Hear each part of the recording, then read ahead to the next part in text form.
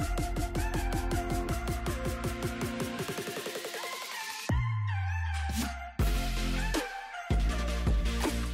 folks, I'm Nicole Gilbert and this is week 12 of the Sampler Spree Slow Along hosted by me, Nicole Gilbert Quilts, and this is following Susan Aki's phenomenal book, Sampler Spree.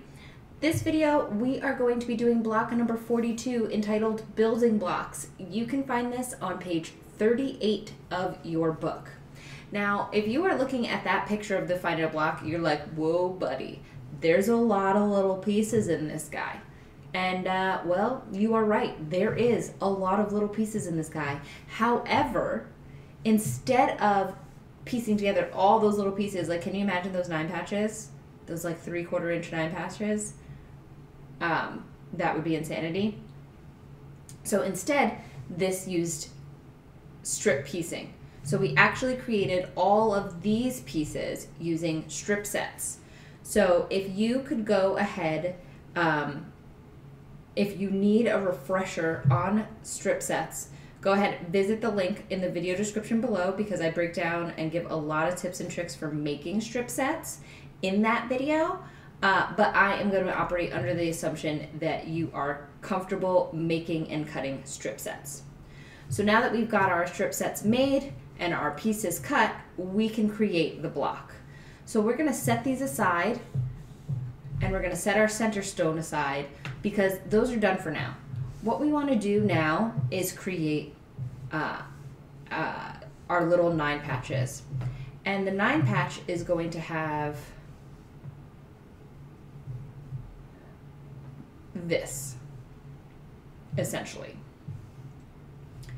And so we need to sew these together. So what we're going to do is we are going to sew one of each together, press them, and then sew the remainders of these to that new set on the opposite side. All right, let's get sewing.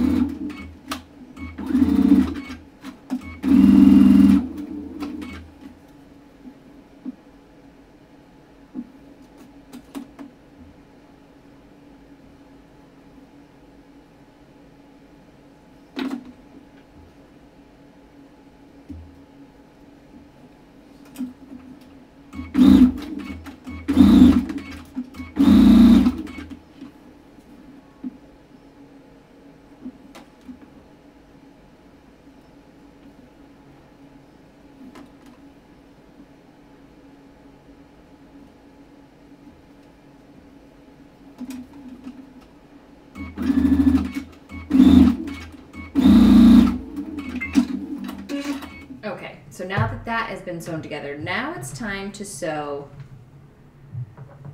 this final piece onto the ends to create these little 9 patches.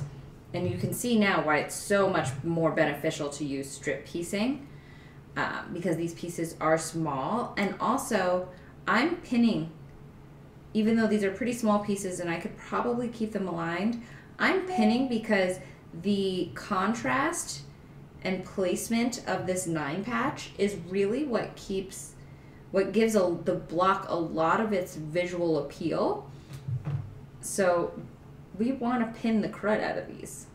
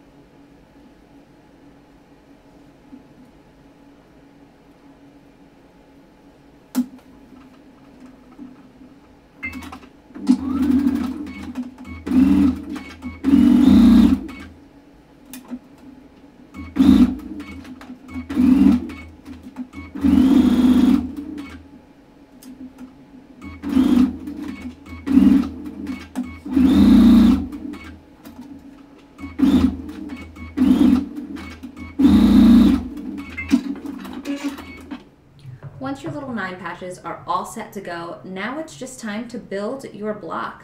And it's actually way more straightforward than you think. It's just because it looks wild with all these tiny little pieces. But now that we've created these segments, all we're gonna do is we're gonna put our center in. We are gonna have these fun little guys radiate out of the center.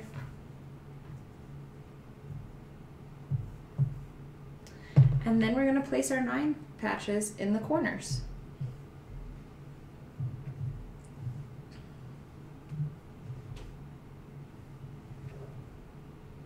I mean, how easy is that? It does look busy though, and that's fun. So now we're going to sew all of our rows together. We're going to be using pins a lot in this because we want these lines to line up well.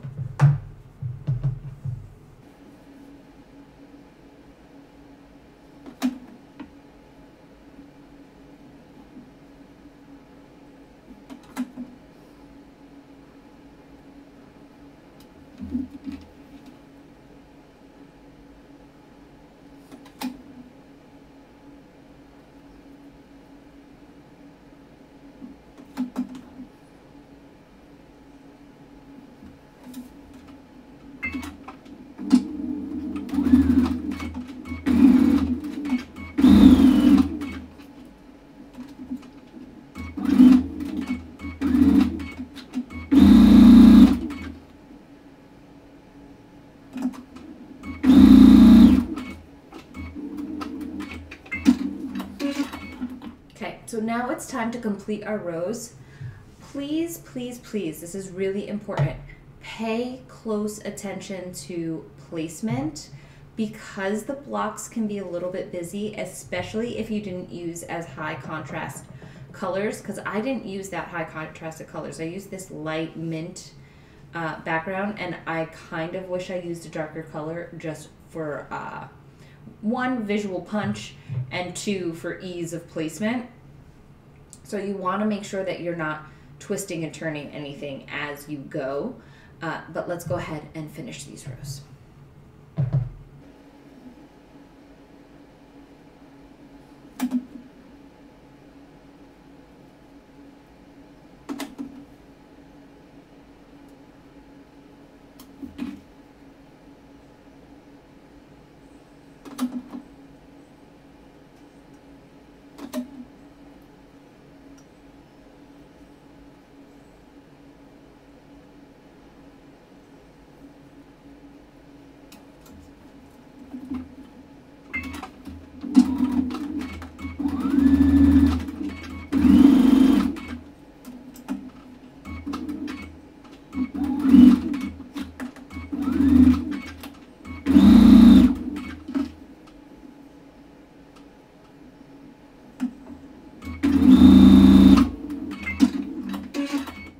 Okay, so our rows are complete, and now it's time to sew them together.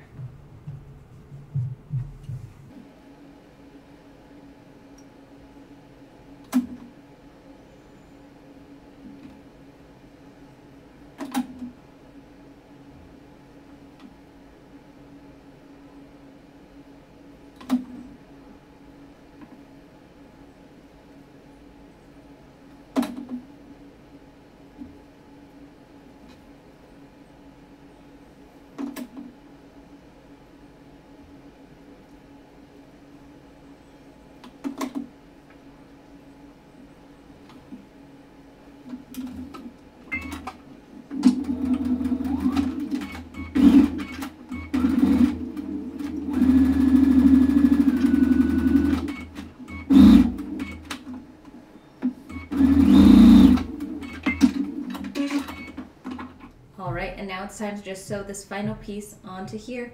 And you may have noticed I pinned the heck out of this because I really do want to make sure that every single seam lines up as well as possible.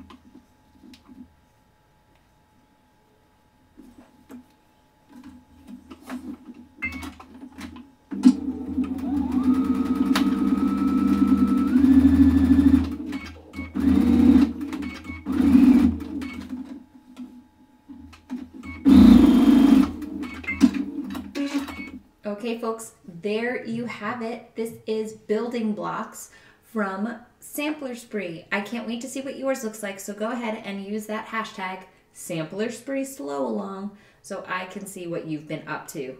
I will see you in the next video.